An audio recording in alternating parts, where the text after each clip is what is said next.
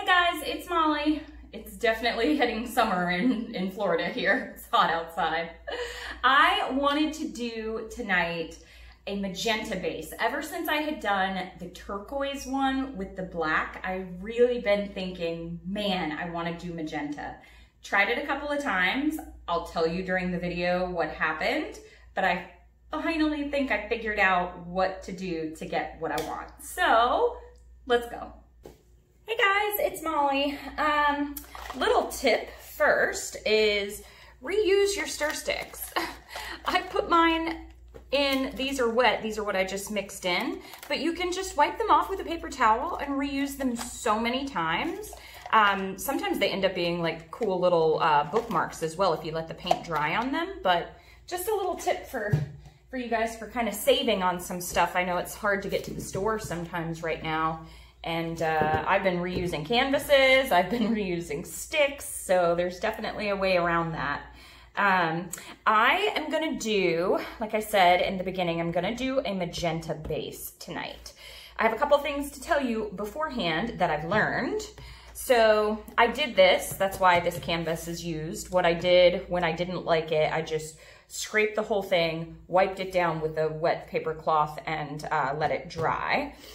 So what I was noticing is that all my colors were kind of getting swallowed and it just wasn't coming out the way that I wanted it to. It didn't fan out really pretty. And it was because I was using this primary magenta. And I don't know if you guys can see that right there. It has an open box. If you have paint tubes that have this box on there, I think Liquitex may have it as well, that tells you the transparency of the paint. So this is transparent, nothing in the box. This, which is permanent red violet light, is fully opaque here.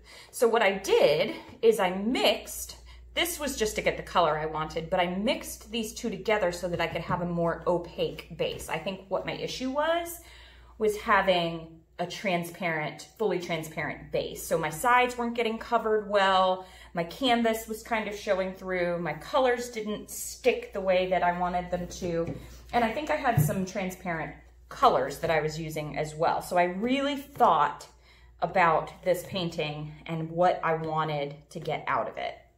So I'm using Sky Blue, a Aztec Gold by ARTISTRY, which has a little bit of a darker hue to it. I'm using black. Again, I'm really excited about that. And then I'm using a ultramarine violet light. And these are all opaque colors. So I'm just gonna kind of experiment around. If you haven't looked at your tubes and your bottles and what you have, look at them and let me know, do you see or have you adjusted your paintings based on transparency and opacity? So you guys let me know. I also wanted you to think about, and when I do the pour, I'll figure out, did I pick the right color? There's so many shades of metallics to use. And you know, I have them in ARTISTRY as well over here, but these all say that they're semi-transparent here, but a lot of metallics will just come across and say that they're opaque. So you gotta check, you gotta see. So that I think makes a difference as well, but the shade. So I was trying to find, I really liked this deep gold with this magenta. So I don't know, we'll see how it goes. But enough talking, I'm gonna go ahead and put the paint on the canvas. The other thing that I realized was that my paints were a little bit thin. And so again, I just used the ratios, and I'll link the video down below where I actually measure it out. So sometimes I have to go back to the drawing board as well. That was just my torch, and that was just to pop some of the air bubbles that are here. All right, I'm gonna blow this out. Okay, oops, touchdown, had a touchdown. So you want enough paint. Obviously, oh, this has way better coverage on the sides. Yes, yes. Thank you, thank you. So I got so excited, I forgot what I was. So you want to have enough on the canvas so that the canvas doesn't show through, it dries with a good layer, and the colors flow. But if you have too much, and your colors are thin, they'll just sink right down through them. So consistency is so important with this type of pour, you guys. So important. Okay, now I have to think what, I'm super happy that this covered really well. I can tell that it's a good consistency because it has a little bit of meat to it. Like I can see the ridges just the tiniest bit where I blew it out, but it's not so much that like it didn't spread out too far, and it's not like chunky on the canvas, so it's a good consistency. I think I'm gonna start with my black again. I've been blowing this corner and up and over, and I actually really like that composition, so I think maybe I'll stay with that. Is that enough black? I don't know. Okay, what's next? I think I'll go with this ultraviolet purple next. Ooh, I have a hair in there. Get you out of there.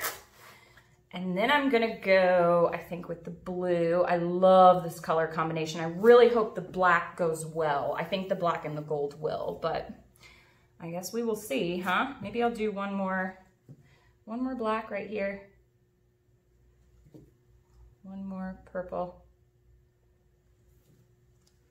You guys can experiment around with how you layer them as well, because if you're working with transparents, metallics, and opaques, really try to focus and hone in and see how they're reacting. If something happened, think, okay, was that because that was transparent and I put it over an opaque and I ended up not being able to see it? That's happened to me a couple of times. Okay, here we go. I'm gonna try to blow well and get down here and then spread it out. I always love what happens right here in the center, and then I end up having to leave it because the cells are so beautiful right there. But we'll see if I get any cell reaction using all opaques. We'll see how this turns out. I'm putting my paint up here where I want it to spread. There we go. All right, wish me luck, guys. Fix that little part right there. I may have to touch up the sides with a paintbrush anyway, just because of the color, but all right.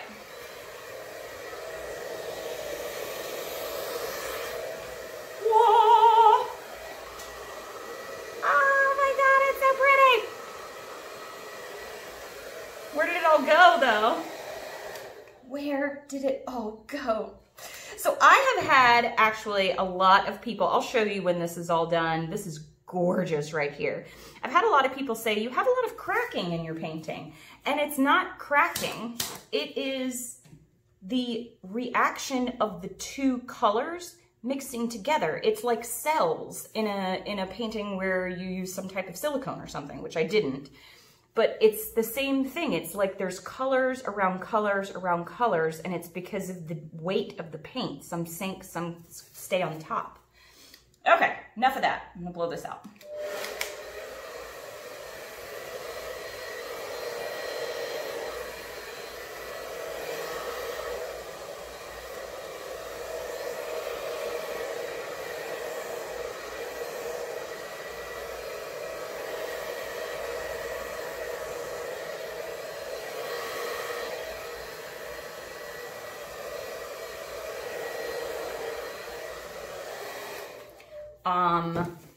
Yes. Yes, yes, yes, yes, yes. Woo! I'm so much happier with this one. Okay, a couple of things. The Arteza Gold is amazing. All of these colors ended up showing through really pretty. There's a thick layer on here, so I can tell that there's like a bunch of paint right under here, so we'll see if it dries good, and of course I'll always show you.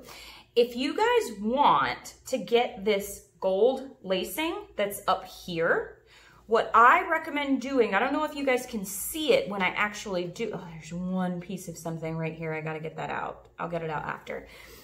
If you blow, so I put that ring around, right? And then I blow it this way. And as I cross that, I get this beautiful feathering in the center, but I've pushed the paint over it and it mixes and comes out up here on the top. So I get that beautiful feathering of metallics here and all around. I'm super happy about this. I'll show you. Look at those cells that are there. Those are really cool. And this is what I was talking about with that like feathering of the metallic. And then over on this side. And so that will dry this beautiful metallic color. I love it. I love the black. Oh, really like this one. The purple did well. The blue and the gold. I think I chose the right color, gold. But you guys will always let me know. All right, I'll show you the dried result. Here she is. So you can see down. That's what I was talking about by those little gold flecks that are all over the outside. And that comes from me pushing those paints over. Oh, it's just gorgeous. Really, really like it. Let me see if I can get you. Can you see how that metallic hits it? It's really cool. All right, you guys, thanks for watching. Happy painting. Bye.